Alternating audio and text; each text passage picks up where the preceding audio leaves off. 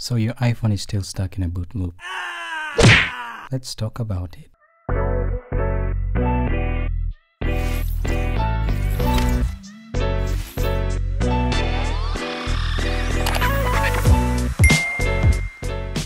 Hi everyone, and thanks for checking out Malcsdev.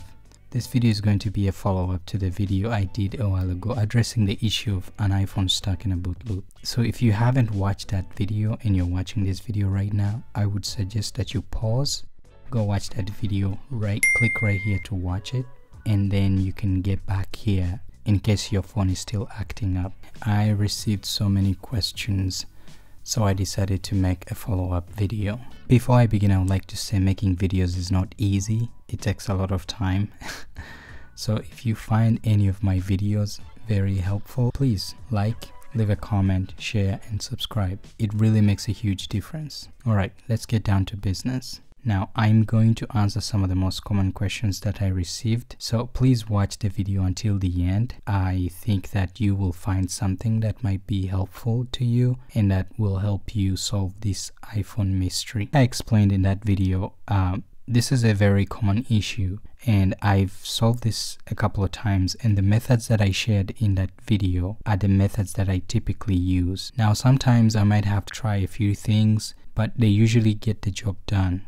Now, I did notice a pattern in some of the questions that I received, and I believe that some of these problems are caused by some basic things. So before getting into any advanced stuff, let's start with the basics. Things that you need to know, or things that you need to have in order to solve this problem. So one of the things that I realized that most people struggled with getting the phone into recovery mode. So here I have three phones. I have an iPhone 6s, I have an iPhone 7, and then I have an iPhone XS. So in order to get these phones into recovery mode, let's start with an iPhone 6s.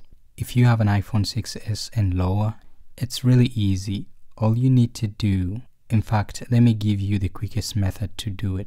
Just make sure the phone is completely turned off. Just press and hold the home button. While you're holding the home button, make sure you plug your USB cable into the phone and then plug the cable into your PC while still holding that home button. This is going to trigger the phone to go straight into recovery mode. You don't have to do anything else. Just keep on holding until you see the recovery screen. That is the quickest way for those old version iPhones. Now for iPhone 7, it's a bit different. Press and hold the sleep/wake button and then the volume down.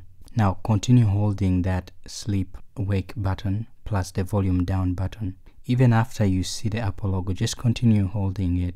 Now release, the wake and sleep button plus the volume down once you see that recovery screen. Now if you have an iPhone 8 and any version, that means 8, 10, 10s, even 12, just press and quickly release the volume up button, press and quickly release the volume down button. Then press and hold the side button until you see the recovery screen. Now it can be tricky sometimes. You might have to try it a couple of times to get it right. So just be patient and be willing to try again. The second thing you need to do is to make sure that you have an authentic Apple USB lightening cable. I cannot stress how much not having an authentic USB can cause a lot of frustrations. iTunes is just going to keep giving you errors. Make sure you have an authentic lightning cable from Apple, the one that came with your phone. So if you're using a third-party USB cable, make sure it's really authentic. So one thing I would recommend is try different cables. You can also try different computers, but having an authentic cable is very important. If you're not using an authentic cable, then you're still going to get some errors and things might not actually work for you. The other thing I would recommend is try a different computer. If you're not getting any success with your computer, try a different computer.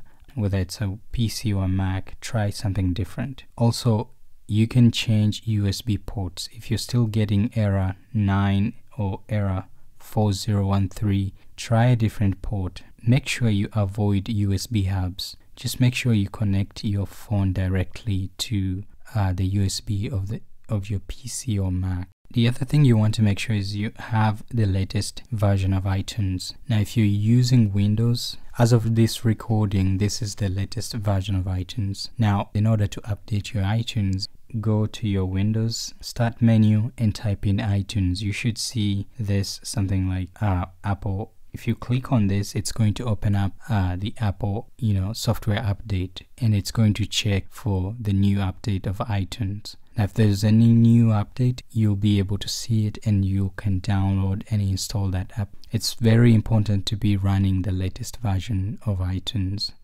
If you're using a Mac and you're running the latest OS, then you don't need iTunes. Instead, you're going to use Finder. Just open up Finder and your iPhone will be located on this side. So you should be able to see it. Now, this Mac I'm using is still running macOS Mojave. So if you have Mojave and below, then you will still need iTunes. But if you're running Catalina and above, then you're going to use Finder to locate your iPhone and to restore your iPhone. So what if you try everything I've mentioned so far and you've restored your phone, but you're still experiencing the phone is still rebooting, still stuck in a boot loop? I have experienced this before. After restoring the phone, it still came back restarting. So you're going to try again to restore the phone again. But this time around, you're going to locate the firmware files that have been downloaded on your computer, so you can delete them, so you can download fresh new firmware. And the way to do that on a Windows machine, you're going to locate those files by searching them. I would recommend that you download a software called Search Everything, because with this software you can search any file on your computer quickly. If we have to do it manually, it would take us a lot of time to locate where these files are located. So install this application and then search for, just type in IPSW and it's going to bring a bunch of things. Just make sure you look for any file extension that says IPSW. Open the location where these files are located. Now make sure your IPSWs are in this location, and you can double check and see that it's in iTunes folder.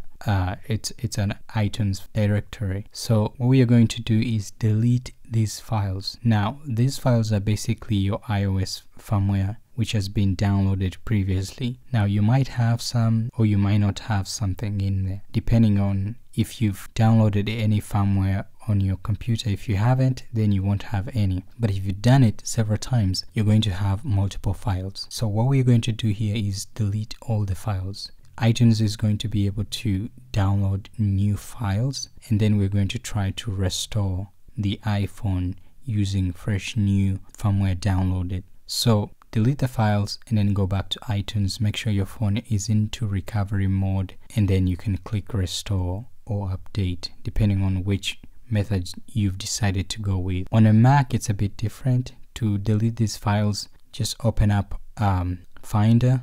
So we open up Finder and then click on the Go.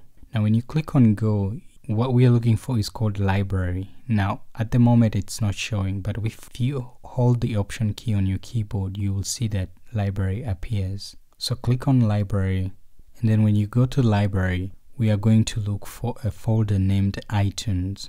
So if you scroll down, you will see a folder named iTunes. So click on that and then go to software updates. So in this location, you will see firmware files and you can delete them. Now in this case, I don't have any firmware. I haven't downloaded any firmware using this machine. If you have any that you've downloaded previously, make sure you delete them. Now, like I mentioned, if you're using macOS, the latest version of macOS, things are going to be a bit different because you won't be using iTunes to restore your phone. You're using Finder. So you might actually need to find that file, that IPSW file, the firmware file, using a different method. Someone asked me, what if I'm in the middle of downloading iOS and then the phone exits the recovery mode? To answer that question, when your phone is in a recovery mode, it stays there for a certain period of time. At least that's what I've noticed. And if you take a while without doing anything, it's going to exit the recovery mode. So what you can do here is, since you're downloading your iOS, and as soon as your iOS download is about to complete, get the phone back into recovery mode. So it's not a problem that the phone exits out of the recovery mode. It's just something that happens. So don't feel like something bad is happening. Just get the phone back into recovery and then restore the phone.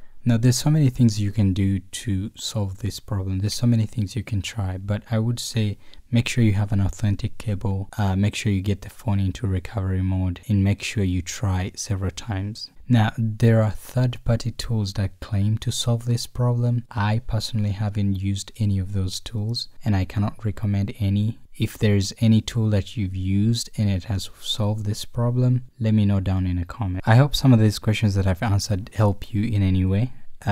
Check out my other video on how to protect yourself using the iOS 14 privacy features. And as always, don't forget to subscribe, and I'll catch you in the next one.